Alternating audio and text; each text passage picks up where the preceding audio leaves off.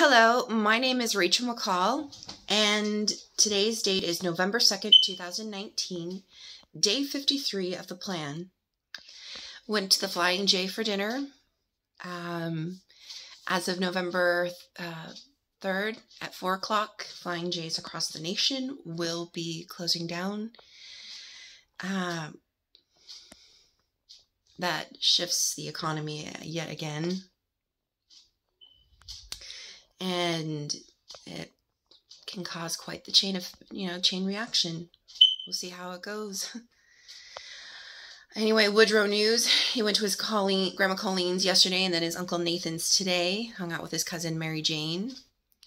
He was home for dinner last night. I made homemade chicken nuggets, and as you guys know, we went to the Flying J, just final support for the employees. Monday, I will be following up with Salvation Army Giving Tree with Lenore Warner. I'll give you guys more information in regards to that. And with housing, and see what I need to accomplish next, see what's going on with that. Any locals who have contact with my 17-year-old Nick, let him know that I love and miss him every day, and that visits and video chats are encouraged.